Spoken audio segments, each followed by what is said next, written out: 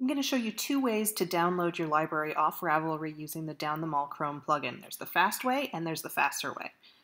For both of them, you're going to need to be in the Ravelry downloads section of your library, not in everything. The difference is that the Ravelry downloads section has these links, and I think that DownThemAll needs an explicit link to the PDF in order to list it in what it can download.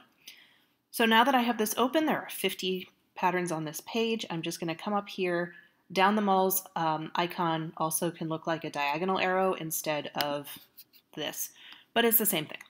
So in here, there's a list of a bunch of things that are linked to off this page, but you'll notice that all it has highlighted are the PDFs. That's because I have documents selected right here. So if I click download, it adds them all to a queue and just starts churning through them. That's one way to do it. What you would do is click through every single page and hit the one-click button each time.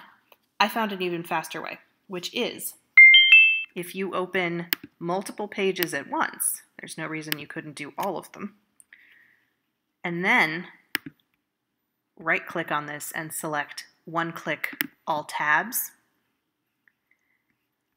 it just queued 178 things because I have 50, 50, 50, and apparently not 50 here.